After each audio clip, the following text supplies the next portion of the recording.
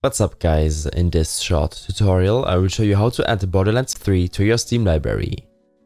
This should be quite an easy tutorial, but if you still have any questions then leave a comment and let me know. So first of all, make sure that the Borderlands 3 application is not running. Next, open up Steam and navigate to your library.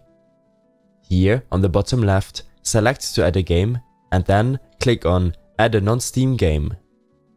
In this list, you should be able to find the Borderlands 3 program, but if not, select Browse.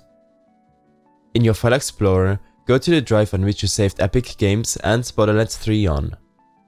Next, typically your program files, Borderlands 3, and then select the Borderlands 3 application. When this is done, select Add Selected Programs and Borderlands 3 should be added to your Steam library.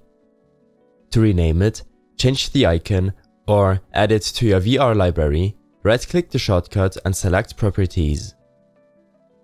Now you will be able to launch the game from your Steam library. Before I end this video, I want to thank ChillEv for recently becoming a channel member.